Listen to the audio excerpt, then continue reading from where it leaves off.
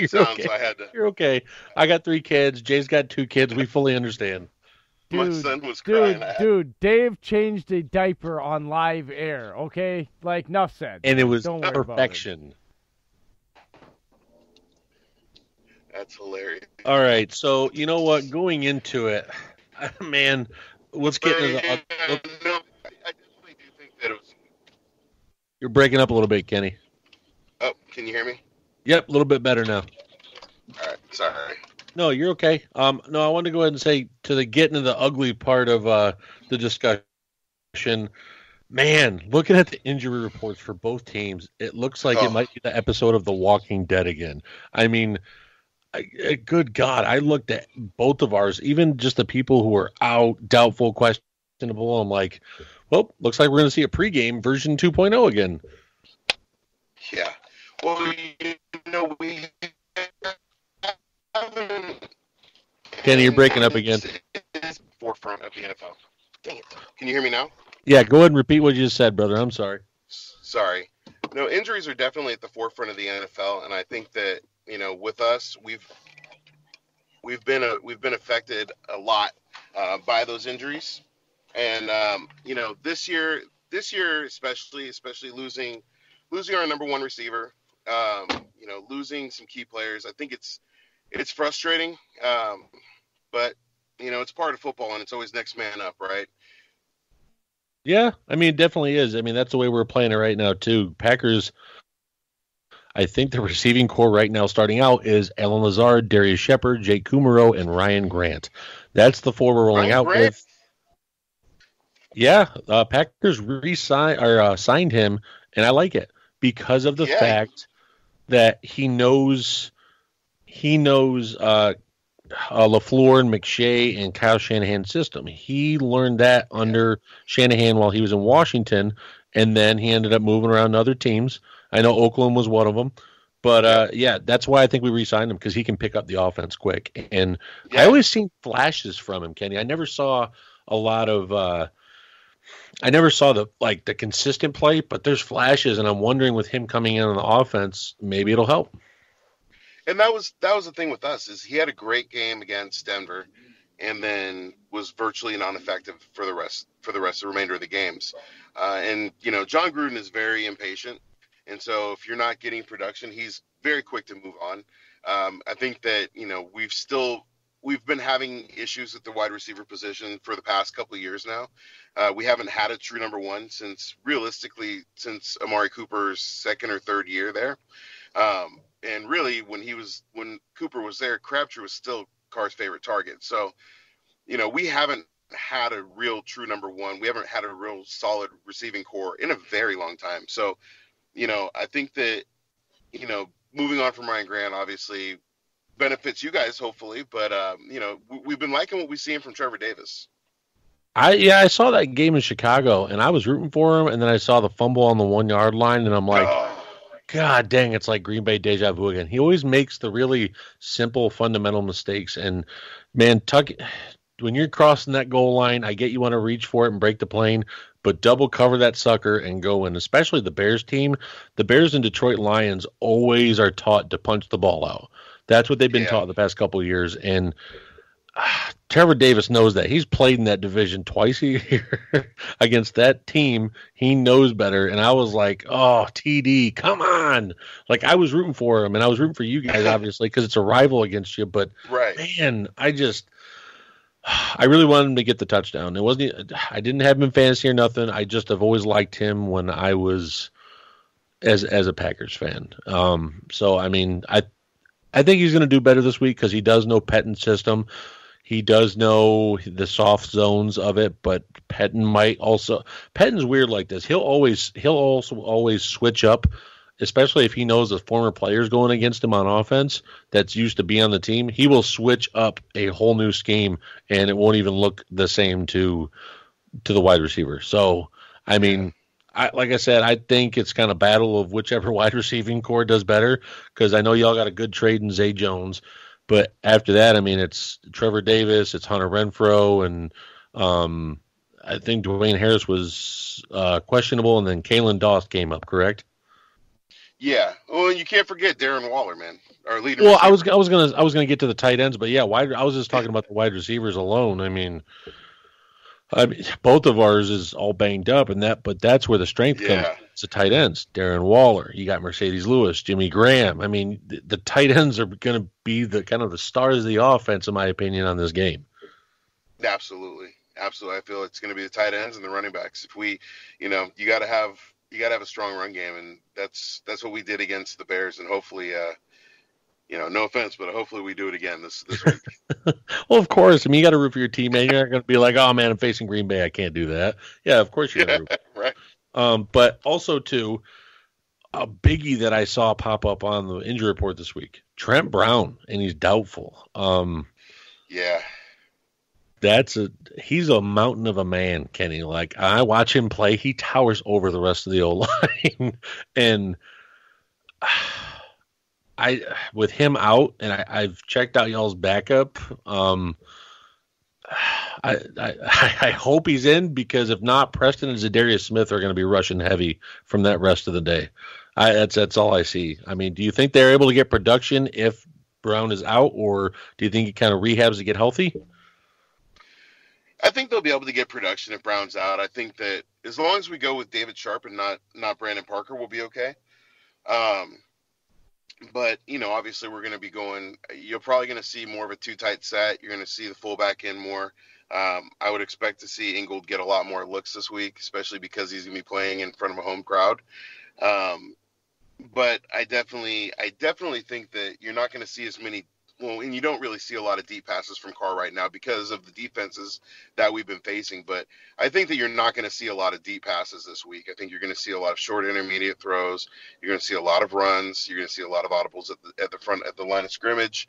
And Carr making those adjustments to, one, protect himself, but two, to move the ball and protect the football. Yeah, I'm expecting a little kind of trickery here and there. I mean, with Gruden, you never really expect the norm, is what I've learned whenever we're playing him. Right. So, I mean, even when he was with us, he'd always do the crazy stuff with Favre. And Favre loved it. That's one thing he said he loved about Gruden, is he would always teach him stuff, how to hold the ball weird and still get it out. And I mean, even trying to change calls to trick the defense, Gruden taught him all that. So I don't expect anything normal with Gruden ever. That's just it's the norm not to expect anything normal. And I mean, like I said, Green Bay's hurting on the wide receiver spot. So is Oakland. But the thing is, Josh Jacobs, man, we've held the rushing offense of Detroit and Dallas down, but man, Josh Jacobs has proven everyone wrong. And a lot of people were hating on him, saying, "Oh, he shouldn't have been a first rounder. He should have probably gone in the second. Raiders may have overpicked on him." And he's come out and shut everyone up. He's been a stud this year. Yeah. Now Jacobs is an absolute stud. I've been very impressed with what he's done. He's been playing some great football, and hopefully it continues. Yeah, I mean, the way he runs, he's patient. I mean, he waits for the block to develop, and he's got this physical. He reminds me in a good way, and when his prime years, is Mark Ingram. It's just the way he runs, and he's patient. He's got that burst of physicality. Like, well, he'll sit there and wait, and then 3 yards before you know it, he's smacking you in the mouth, and he's carrying you for another 4. It just reminds me of Mark Ingram, and the O line that Gruden has built there for him is amazing. A lot of people ripped on Colton Miller, but he's been good for y'all. Colton Miller bulked up. He's playing some good football. Richie Incognito's an absolute hog. And we got Gabe Jackson back this week, so I'm really excited about that too. Yeah, I saw Gabe Jackson. Do you think he's fully healed, or do you think he's still a little banged up? I think he's fully healed. I mean, he's had a number of weeks to get back in shape, to get that knee feeling good. I think he's finally good to go. Well, all right. I know this isn't Packers Raiders related, but I got to ask one thing. Are you kind of relieved a little bit about Mahomes getting knocked out, so that way Raiders can catch up and get a run? Look, I never want to see anybody get hurt. Agreed. I'm right there with you. Yeah, but the fact that this puts the Chiefs in a position where right now the AFC West is up for grabs, and it puts the Chiefs in a position where they can lose some games potentially. Anything to help us out is definitely definitely worth it. I remember when Carr went down, You're breaking up, Kenny. Chiefs fans were cheering for it. So I mean, sorry, I'd be a liar to say if we weren't a little bit happy. I mean, yeah, it's just like we face Kansas City next week, so that's why I'm like, okay, yes, I was excited for Mahomes versus Rodgers, but I will not mind facing the defense we have versus Matt Moore. So I mean, I look at it like Oh that. I yeah, don't want anyone hurt, but man, the wins are tough these days in the NFL. Teams are getting better day by day. So it's not like, especially with the trade deadline looming, you don't know what's coming. And I have a feeling Mike right. Mayock is pulling some strings right about now because he knows a lot of people throughout the league. When y'all hired him, I'm like, that's a good move. One, he knows the draft and he has a ton of connections throughout the league. And so does Gruden. Oh I yeah. like their network was ridiculous when he hired him because it doubled the size, and he already knew a ton of GMs and all these little GM assistants because where do you think he was getting all of his sources news from? Of course. And the funny thing is, people's major knock on Gruden was that he had been out of the league for 10 years. But what they failed to realize is that Gruden was sitting in the booth watching film every single day, every week in, week out, meeting with these coaches, getting intel on these teams. So all he was doing was research for the past 10 years. So I think that between him and Mayock, those two football minds, these guys are going to do a great job. I'm really excited about them. Yeah, and you mentioned Reggie McKenzie earlier, and he tried to do well there, but the thing is, him and Gruden, I mean, I know Reggie McKenzie's personality, and I knew Gruden and him weren't going to mesh. No, and Reggie did what we needed him to do. We were in serious cap hell, and Reggie came in and got us out of a lot of those bad contracts. He brought in some players. He was able to get us Khalil Mack. He was able to get us Derek Carr. And granted, the rumor is that John Gruden really told Mark Davis to draft Derek Carr. It wasn't a Reggie pick, but we were able to get some key players on that team. Gabe Jackson, but you look at what Reggie's done. The late round picks, the mid round picks, those were a little off, and his approach to things was a little more slow and methodical. I don't think that he would have done as well with the picks that we have this year. I don't think you're going to get a guy like Jonathan Abram or a guy like Josh Jacobs or a guy like Cleveland Farrell, who obviously the pro football focus numbers aren't that great, but I think he's a great leader on the team, and he's going to be more of a Justin Tuck style player. So, but yeah, Gruden and Reggie certainly probably didn't mesh well, but Mayock and Gruden do. Oh yeah, I mean Mayock is very down to earth, and you know what I was glad about? I am so glad that Mayock stood his ground with Antonio Brown. I'm so glad as a rookie GM he didn't back down from this diva player. He stood his ground. Gruden backed him, and I was so happy he got out of Oakland because everyone's like wondering why he's bound. Like he's had 3 locker rooms in 2 years, and he's destroyed them. Yeah. I mean, not destroyed them, but he's destroyed the locker room while he was in there. Then he left, and the locker rooms were fine. Patriots are winning. Oakland's winning. I mean, Steelers, yeah, they're kind of on the downtrend, but, I mean, they lost Big Ben. They're trying to figure out after Brown and Bell.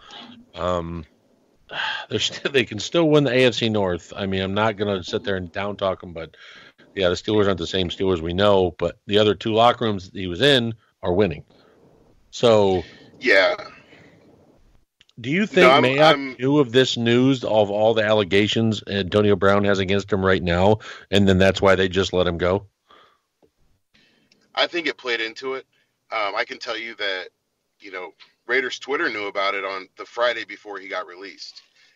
There was leaks on Twitter about the allegations, and so the fact that he was released so quickly, I think that they may have known about it.